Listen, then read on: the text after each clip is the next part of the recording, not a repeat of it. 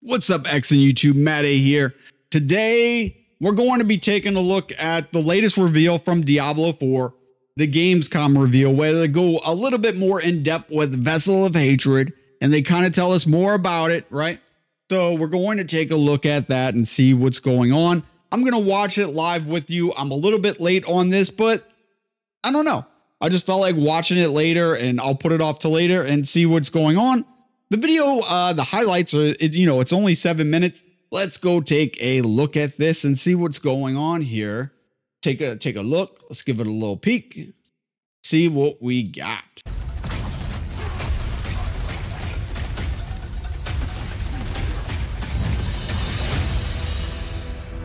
Right.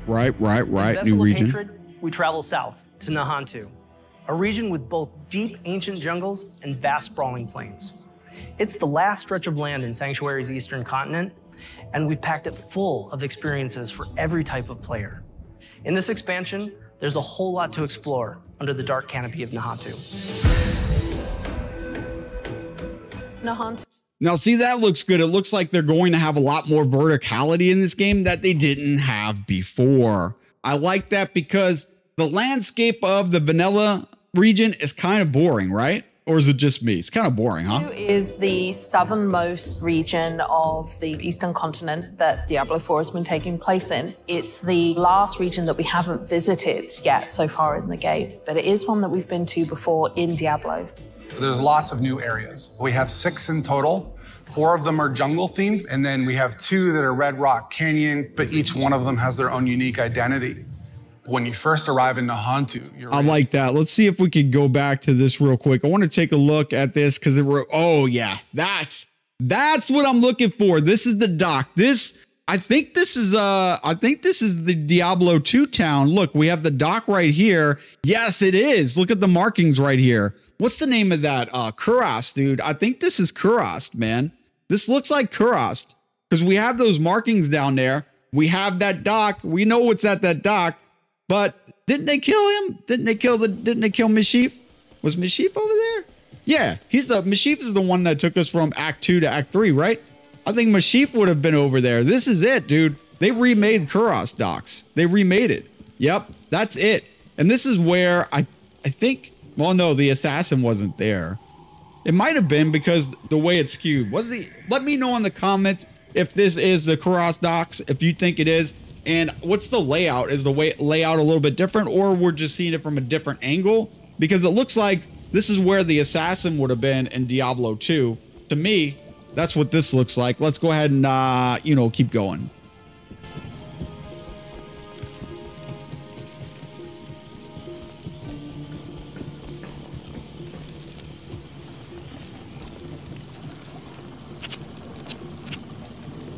Well, I gave you my word and brought you here as promised.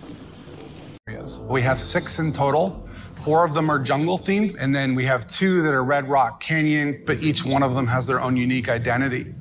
When you first arrive in Nahantu, you're in this place called Lingering Hatred. This is high treetops canopies where you're almost walking amongst the branches high above the jungle floor. Imagine a thick canopy that the light is just barely poking through. The whole area has been infected by this thing called the Hollows infestation. The Hollows are a new enemy that's associated.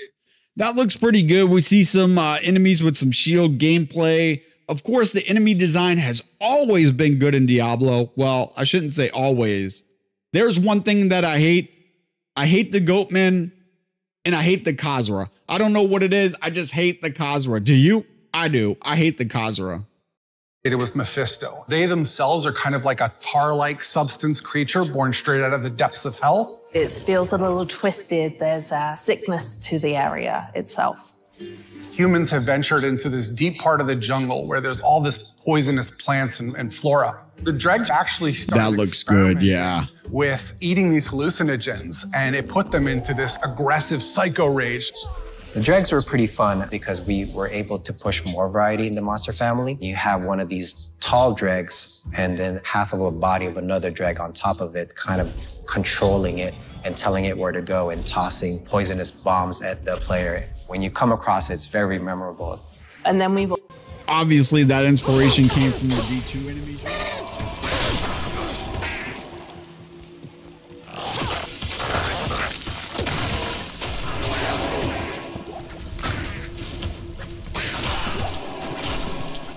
demon. I forget what those little demons are called, man. My memory's not good, but you know what I'm talking about. So this is obviously inspiration from the Act 3 and D2. And then we've also got the area of Tenganse, where you've got the Tenganse Plateau, which is full of these red rocked plateaus and canyons. Imagine getting up above the land.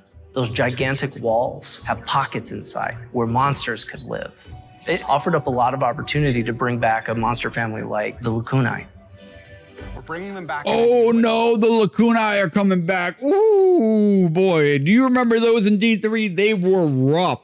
At launch, the Lacunae will destroy you. I always call them Lacunae, but the Lacunae will mess you up in vanilla D3. Vanilla D3 was not playing around. And I kind of wish that Diablo 4 had a similar difficulty to vanilla Diablo 3, because that stuff was brutal. Almost no one beat vanilla Diablo 3. Bringing them back in a new way. Here is a fully fleshed out monster family with multiple classes. What a more brute force looks like, what a caster looks like. They are very much apex predators, and we're definitely in their territory. And then there's a little sub area called the Skittering Earth. The name alone makes your skin crawl. And it's bug infested, and you can see how the bugs have destroyed the jungles and kind of input their influence on it. Within the Field of Giants, you have these giant corpses of these long dead demons that humans have begun to mine away at for their resources. While they've got a lot of use out of them, they're also toxic to the land around it. The notion of massive demons walking sanctuary 1,000 years ago is really thought-provoking. Plateau's also got just this beautiful color scheme to the lighting. It's really lovely to be there. And then horrific at the same time, you know, it's great. The mercenaries in Vessel of Hatred are... yes, the mercenaries. Been waiting for that. I hope they are more in-depth than the ones in Diablo 2, but the Diablo 2 mercenaries are legendary, as you know. A group of people who we like to describe as ordinary people with extraordinary skills. They have the same level of will to fight against the demons of hell. And there's 4 mercs that you can collect over the course of the campaign. Starts with Rahir, a blacksmith and a shield bearer, is a more defensive fighter. He's able to go in there and soak up damage, use his shield as a bulwark against the enemy. You meet him early on in the campaign, and he's one who introduces you to the mercenary network. You end up finding acquisition quests for 3 other mercs that you can find throughout the course of the story. Subo, the drunken archer, is going to work really well for people who want someone who's out of the main melee, in the back, offering utility and that kind of range support. This is cool because if you didn't know, or you're new to Diablo, you hadn't played Diablo 2, you can, there's certain uniques you want to put on your mercs to complete your build. Now, the good thing about D2 is you didn't need the merc to get really powerful and beat the game, but you did need the merc if you wanted to be elite, right? If you wanted to be in that top 1% of players, you had to have unique rune words. You had to have the best stuff for your companion. Now, although almost everyone used the Act 2 companion with the spear, you know, it was great to sometimes you could have the Amazon with the bow, Flavi or whatever. Not Flavi, whatever they call it. They had all kinds of random names. You could use that, and then you could have an auras with it. You could have special bows that do special abilities. So I'm hoping that they added uniques. And the uniques are, you could give them any unique, right? In Diablo 3, you had to give them a special weapon. I'm hoping that you could just give them any weapon in this and really, really make it crazy. It's got a bunch of really interesting utility skills that you can kind of build in. Finally, we have the demon child Aldkin, who's a magic user who can transform himself from human form to demon form and join you in combat. Oh, that's good right there. I think I'm probably going to use him with the Spiritborn. I might use him. Yeah. There's this really great reinforcement ability where you can take one of the mercenary skills and attach it to one of your powers. So the artwork's fantastic. The details on the ground, the portal and everything. For some reason, it looks better than vanilla D3. Let me know. I mean, vanilla D4. Am I just tripping, or does this design look better than what we got now? That when you use that skill, it calls them in to do a specific skill. With the mercenaries for Vessel of Hatred, one of the things we are expanding on is the skill tree. For Diablo 3, you had a very basic type of mercenary. Exactly. push a little bit more into the skill tree and make the mercenary the way you would want to play. Going through that is good, man. Progression arc and outfitting their skill tree so that it's complementary to your character build. I think that's where the fun in the mercenary system really lies. And here, let me pause it on the skill tree real quick. That means you can apply poison, you can apply frost, and apply other different abilities, and they could sync up with your character, right? Some things you might want more frost. Maybe you could freeze things quicker. You know, if you're using the source and you have a frost, you put the frost weapons or have frost skills with the mage, you could freeze people quicker, CC them quicker, add more poison. So it's good to have this because you could synergize this really well with your character build. This is a step in the right direction. I like this a lot. Fitting their skill tree so that it's complementary to your character build. I think that's where the fun in the mercenary system really lies. The Dark Citadel is a new in-game feature that's coming in Vessel of Hatred. It's an entirely cooperative player experience. All the mechanics within it are based around you working together with your party members to solve the challenges and face the first Khazra hordes within. One of the outcomes of the Mage Wars is this giant crater and all the souls that were kind of lost in it from those wars. The goal of the first Khazra, who are kind of the original Khazra, they're using the powers within the Citadel found within this crater to perform experiments to try and bring back their Dark God. Only recently, people have started going missing. They head into the Khazra region, they disappear, never to be seen again. So it's clear that whatever they're planning is about to come to fruition, and your job as the players to get in there and stop it. Citadels are a place where we take what is the best part of Diablo, combat, and we test it in a different way, which is adding in cooperative mechanics that you have to manage on top of that. For example, a boss has an attack, and as a player, you have to collect an item that allows you to reflect the attack back at him. So there's a little bit of a... All right, let's pause right there. This I don't like at all. It's forcing cooperation. I don't really like that in a Diablo game. I know the community is asking for more social stuff, more cooperation, but I don't think this is what we have in mind. This is probably the biggest negative so far of the presentation. You need the multiplayer aspect to get through to the dungeon. And then when you fight the boss, you need to collect an item. I don't like that at all. We're collecting too much stuff in this game. Listen to me, D4 devs. Listen to me, please. We are collecting too much stuff in this game. It's just too much stuff.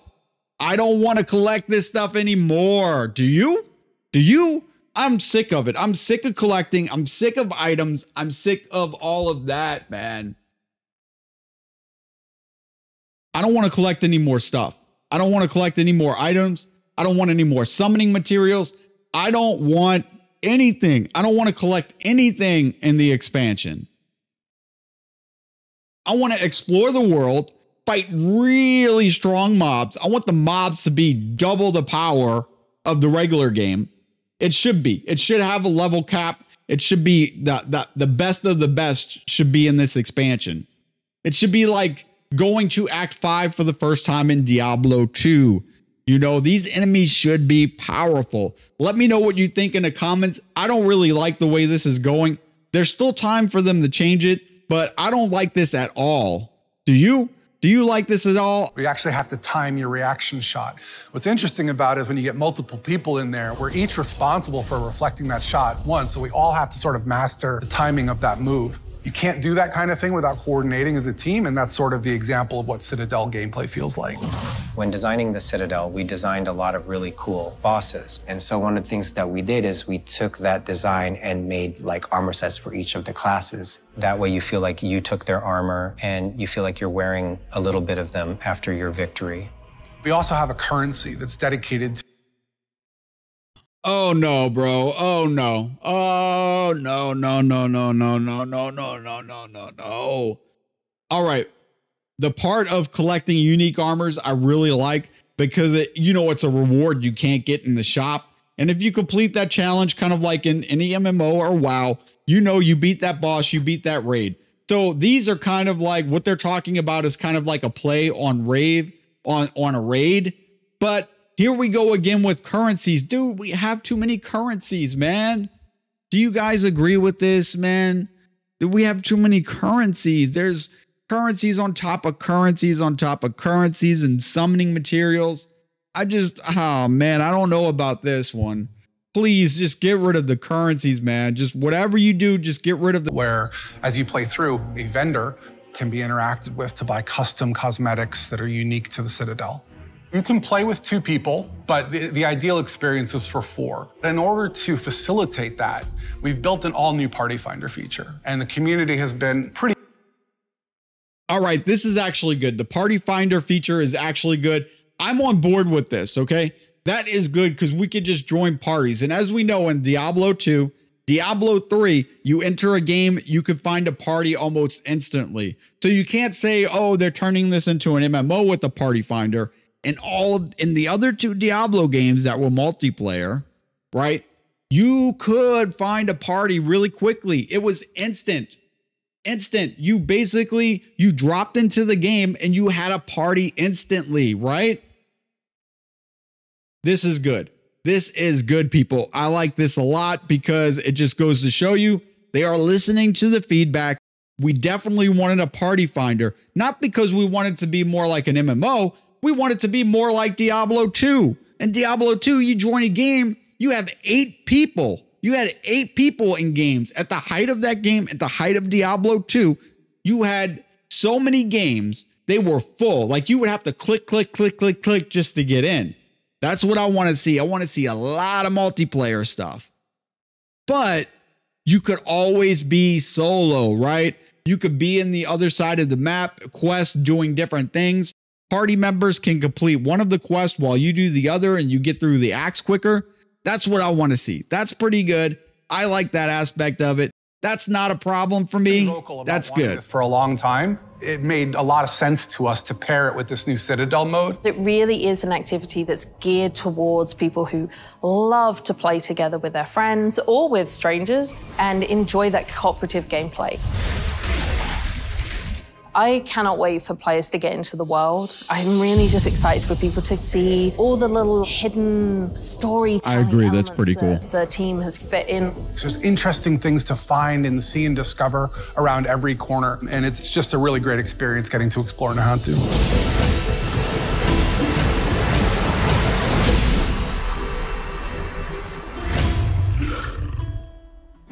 Oh yeah, the Spiritborn, man, looks so good. Looks so good. Oh yeah. Oh yeah. The Spiritborn looks so good. The mounts, everything about the Spiritborn. That's why I'm skipping season 5. I'm just waiting for the Spiritborn, right? So let me give my final thoughts, all right? The artwork looks good. I'm pretty sure they brought the Kurast docs back. I'm going to go take a look and show you. We'll see. We'll compare it and see. Pretty sure that was the Kurast docs. I'm going to be hella excited if that's one of the main towns you go to Kurast. I hope it's not like that Diablo 3 town where you go to it, there's nothing there. No, I want the Kurast docks to be like a main town where you find lore, you find more other things. That leads me into my next section. We do have more lore. We do add to the Khazra. I hate the Khazra, but we do have more lore to that. We do have new enemies, though. Maybe they're saving the surprises. Maybe the dolls are back. Maybe the Dibigens or whatever the hell. Not that was the knife. The Jib-Dim was the knife or whatever. Maybe those little fire-breathing guys are back. That would be cool. You know what else they didn't show? They didn't show the serpents that live in the water, but they did show water. So it would be cool if they brought that back too. That, you know, when they had that water in D2. If you haven't played, they have water in D2 and like the serpents pop up out of that. I hope that they have that in this too. And we will see. We will see if it has that or not. But I hope so. I really hope so. Because that's going to make a huge difference. That's going to be a big difference, right? If we can have serpents coming out the ground, if we could have some of the D2 stuff, some of the D2 nostalgia more than we already have, that would be great. That would be great for people like me and players like me who obviously we love D2. We're like broken records right now at this point. Artwork looks good. Characters look good. Animation looks good. Environment looks good. They added a lot more verticality. They have the water. Lacunae comes back. Those are brutal. I hope they are really powerful. I want more powerful enemies that just aren't there for pinata. I don't want pinatas in this. I want really powerful enemies where you have to be like level 90 to kill. I highly doubt they're going to do that because they want it to be accessible for everybody. But maybe in tier 3, they'll have super powerful enemies. Tier 4, I want them to have really powerful enemies that I can barely get through to get around, you know, the open world. I think the open world in D4 is kind of a letdown because the enemies aren't more powerful. That's probably the thing. So I'm hoping for that. The mercenaries look good. The skill trees look good. It looks like you will be able to synergize them. Diablo 2, you could get different mercenaries with a few different skills, but not that big of a jump. But hopefully, you know, like I said, you compare Frost with Frost and freeze people quicker. You can compare, you know, fire and have the fire traits and boost the fire stuff. You can give them weapons. I hope you can give them things like Shaco. That would be great because in Diablo 2, you could have invincible mercenaries. I want invincible mercenaries. I don't know about you, but I want to be able to find the most elite gear possible for my mercenary and make them invincible. So let me know what you thought about it. And yes, the group finder, of course, love the group finder. Like I said, in the other Diablo games, Diablo Immortal, you go right in, you find a group almost instantly. Diablo 2, there's no time. Even right now, you just join a game, you're instantly in a group. You're instantly in a group. You make the little, you know, you make the names, and groups help you get through things, right? It always was that way. Some people will criticize it as being MMO light. It's not, because let me tell you, in Diablo 2, when you were getting through Diablo 2, you pretty much needed a group to kill Mephisto. You needed to get a group to kill Ondariel. A group helped a lot in Act 2 when you needed to get all the staff shit. You know, you got to get the Viper Amulet and the Staff of Kings and the Cube, you know, Herodric Cube. So groups always were beneficial in Diablo. They always were, and they were always easy to get into. In fact, finding groups in Diablo 2 was easier than D3. It was. Because you can name your game and people want to go to it. So this is good. This is a modern version on that.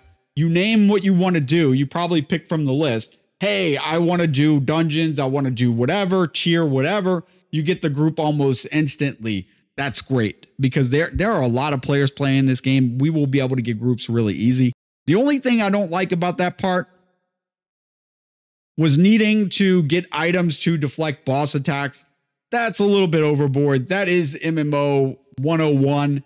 And I didn't want to see that in the game. I didn't like that.